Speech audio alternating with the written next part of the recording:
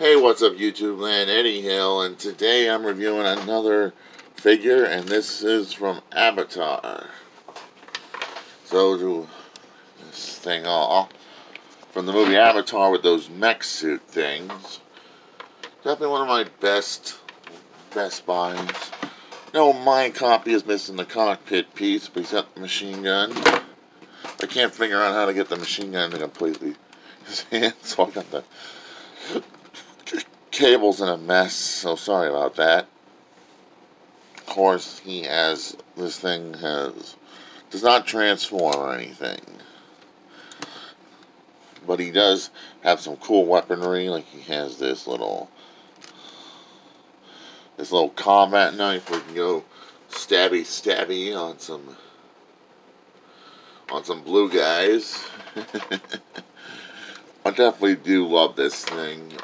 I don't have one of the original pilot dudes, so for the sake of this video, I'm just going to throw in like a dollar store figure, some weird dollar store figure.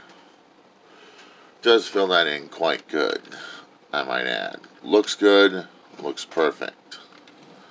You like, take this, suck that, and you be like, suck that, you blue freaks. Yeah, that's what he says. That's what kind of mech suit would say to that. And now I'm gonna go slashy, pew, pew, slack.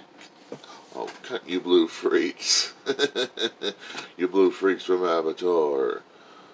Sorry, I couldn't help doing the commentary. Where I got this guy? I got this guy at a thrift store, so no surprise there. Most of the stuff I either get is from thrift stores.